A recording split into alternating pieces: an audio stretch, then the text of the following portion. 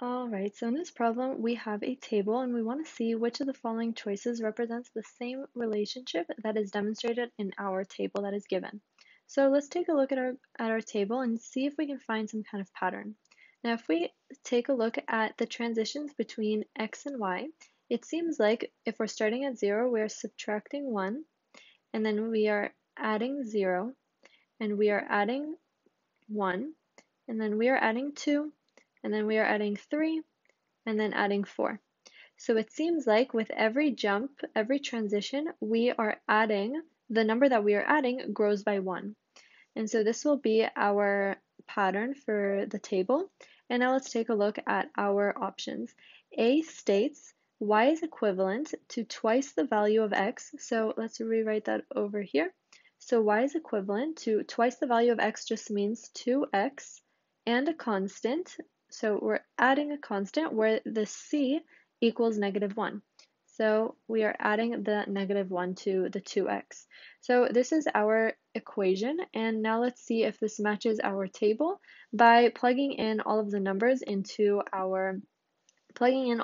from our table into our equation. So let's start with our first point, 0 and -1. So instead of y, I'm going to be plugging in -1, and instead of x, I'll plug in 0. So now we have -1 equals -1, and that is correct. Let's move on to our second point. Instead of y, we're going to be plugging in a 1 equals 2 times x, and instead of x, also a 1 minus 1. So here we have 1 equals 2 minus 1 gives us a 1, and this is correct. Now, you can check all of the answers, but this graph is correct. The full way to make sure that it is completely correct is by plugging in all of the points. But you can do so on your own and see that all of the points will give you the correct answer. So A is our final answer, and let's take a look why B, C, and D are incorrect. Now if we take a look at B has a curved line for its graph, and we seem to be having a linear equation, therefore B can be disqualified. But we can also check by choosing one of the points on the graph. Let's say we choose the point 1, 0, and we can plug it into our equation and see if it gives us the right answer. Now, because we know that this is our right equation for the line of our graph, we can plug it into here. So we have, instead of y, we'll plug in 0 equals 2 times 1 minus 1. So we have 0 equals 2 minus 1, which gives us 1. And 0 and 1 do not equal one another, therefore B is incorrect. Now let's see our option for C. So C states that x equals y minus 1, all of it divided by 2.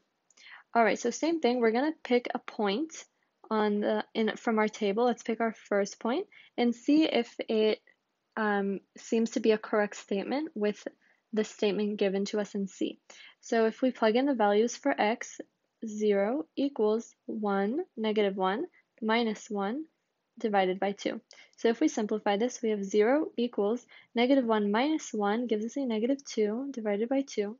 And because 0 does not equal -1, C is eliminated. Now D. If we take a look at the pattern between the x and the y, it does not complete the pattern that we have given. If our given graph starts from 0 and we subtracted 1, we would expect that if